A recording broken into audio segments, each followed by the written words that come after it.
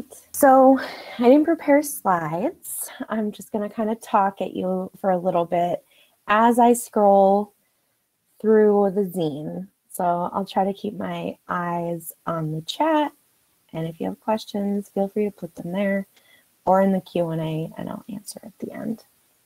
So the Fedora Zine was an idea I came up with a bit over a year ago.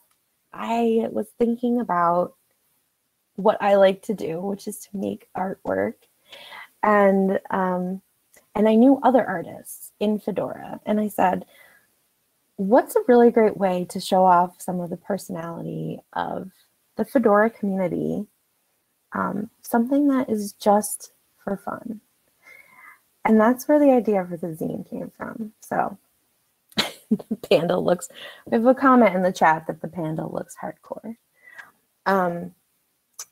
So as I was coming up with this idea, I was also stepping into the FCAKE role. So that stands for Fedora Community Action and Impact Coordinator.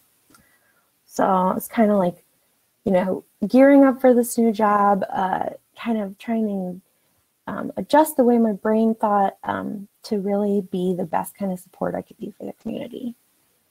So from my own personal experience in the community, I realized there's a couple things that we could really use more of, right? And one of those things is recognition, right?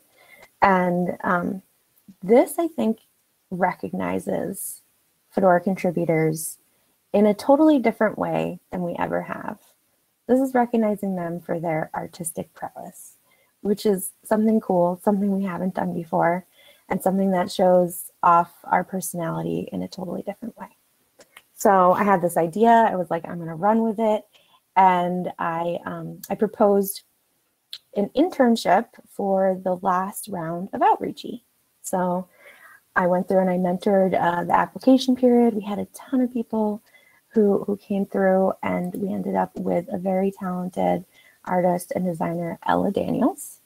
I actually invited Ella to be here with us today, but she has a lot going on in her life right now, COVID and everything else. So she won't be with us, but she did an amazing job with this. Ella worked for 12 weeks on a variety of things, not just the designs. So the designs you do see in here are by all different people. So if I go back, these ones, Ella designed the typography, but she took a photograph that somebody submitted, so not her own, and remixed it with this art. This one is by Masha Leonova, if you know Masha. And then we also decided to mix in infographics. So the infographics talk about everything from getting involved with the Fedora project to different things that the Mindshare folks have done. So we'll get to that a little bit later, but one of the things we want to do with this zine is print it and hand it out at events. So kind of gone are the days where we hand out CDs with installations on them. So we're kind of like at a loss, like what do we want to hand out besides pens and badges and stuff like that? So this is another idea of something we want to get into people's hands. And the idea of, you know, having this, something like this in here is so if someone who knows nothing about Fedora sees this, they might think that's a cool place for me. We also had photographs as entries. I think this is by Sayan Chowdhury. We also take poetry. We also had a small playwright or a small section from a play or some kind. So we're not just open for visual things, also writing. We mixed in some graphics that show off our foundations. So here's an example of just a page to show off what a team does in Fedora that isn't necessarily a coding team. So this focuses on what the D&I team has done in basically 2019 and 2020. We have some just nostalgic throwback pictures to Phlox, which we had to throw in there.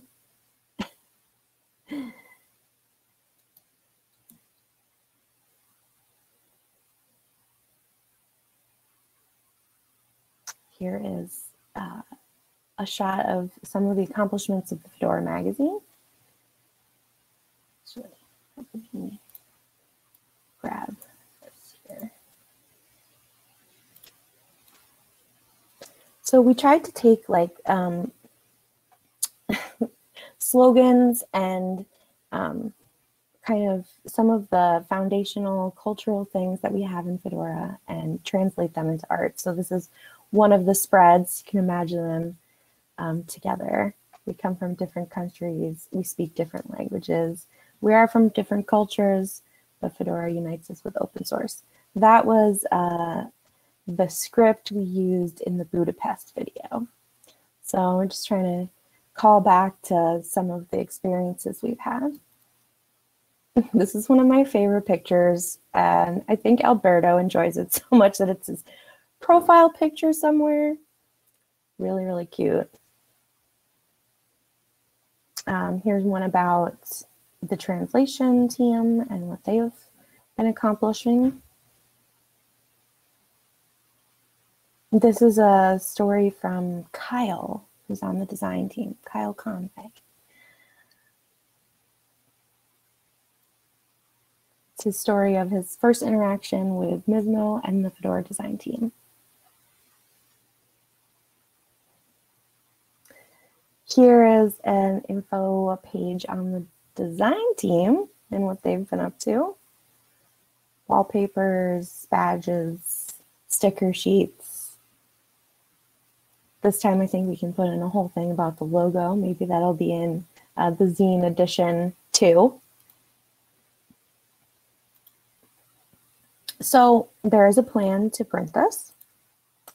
I have a file, and I've honestly been trying to print it through a website, but it was not taking the file. So I need to take some time to actually call printer and work the whole thing out. And that is me following through. Yes, me following through to the end of this.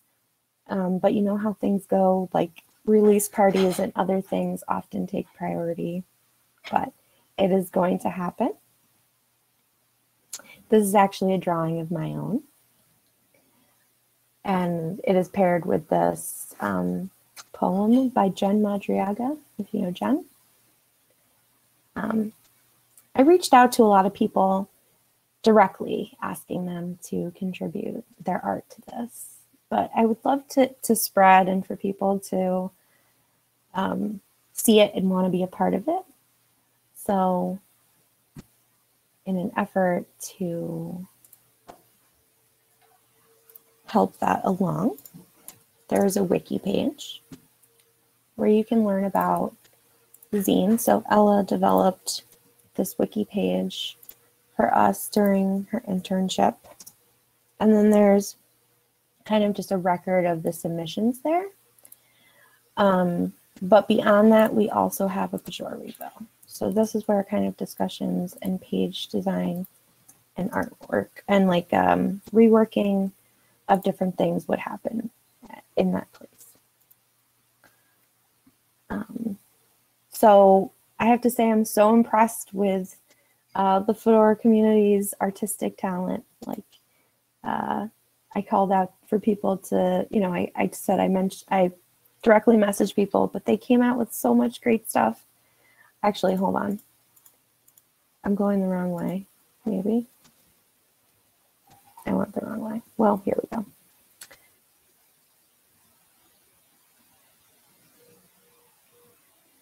We have poetry in other languages as well. So it does not have to be an English submission. Here's some info about the Fedora CommOps team.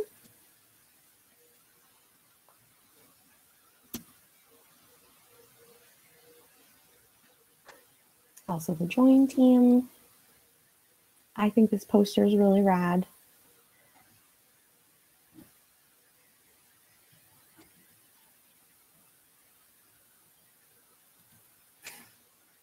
And then I think this is the second to last page, how to contribute to the Fedora Zine.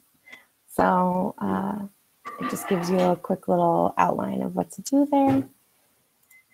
And here are the credits for the volume 1 of the Fedora Zine.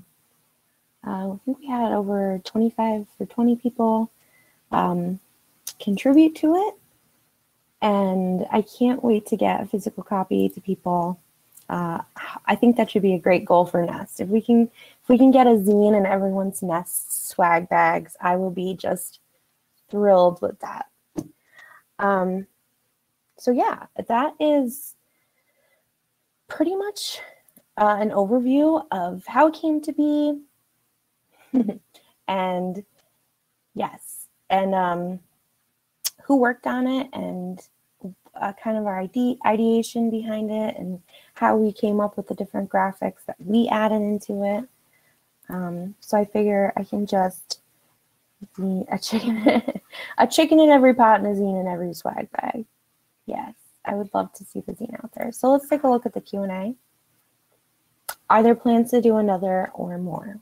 Absolutely, yes. So I am mentoring an internship coming up, and it's create designs and assets for the community outreach revamp. So this session of outreachy, I'm booked, but I'm thinking about making it maybe a yearly winter internship.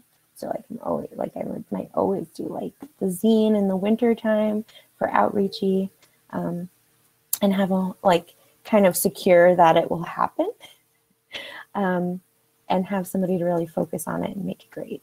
So yes, I have plans to do it in the future. When can you get a subscription? I don't think we'll ever make them often enough that there will be a subscription. That would be cool if we did. But you will have a chance to get it on paper in the near future.